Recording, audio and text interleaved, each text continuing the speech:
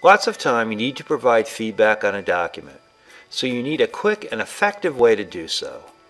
Using Foxit's PDF Editor Pro's powerful annotation tools, you can easily insert comments anywhere within your PDF. To add a comment to documents, which are also called annotations, we want to first click on the Comment tab.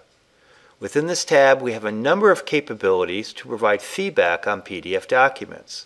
In this first example, we have a text-based document.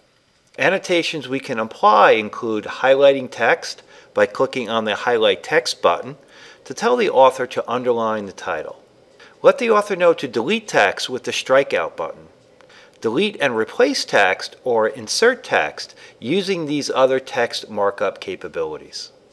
And my favorite type of annotation is to use the Note button to pin a note and provide the author with a longer message.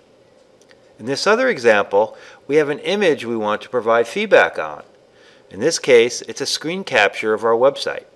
With these types of documents, Foxit PDF Editor Pro provides powerful commenting capabilities, which include using drawing tools and text boxes to move things around, area highlighting, notes, and call-out boxes.